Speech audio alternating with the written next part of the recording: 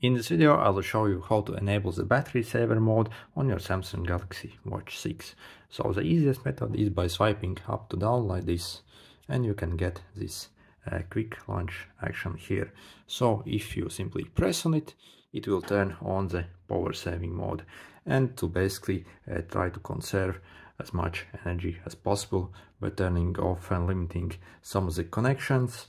It will reduce the screen brightness, like how fast the screen turns off and on and stuff like that. However, I find that by default I don't really find this very useful. However, if we click on and hold basically on the same icon, so click and hold it, you can also go to see more stuff here as well.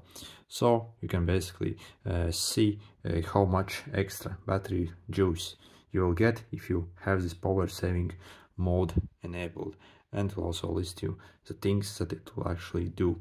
However, from my experience in real life, it doesn't really make that much of a difference if you have this power saving mode on or off.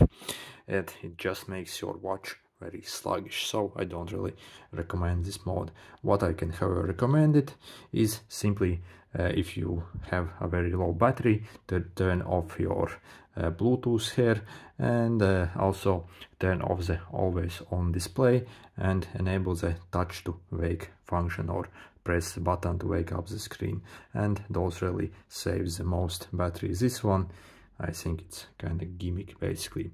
Also, when you scroll down here, you can enable this watch only mode, and will only basically then show you the current time of currently. So you can see it says you can get like 10 days of battery while in that mode.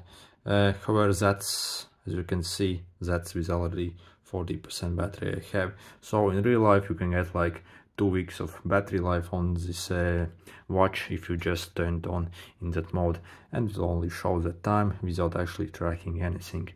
Anyway, this is a battery saver mode on the Galaxy Watch 6. If this was helpful, make sure to hit the like button. See you!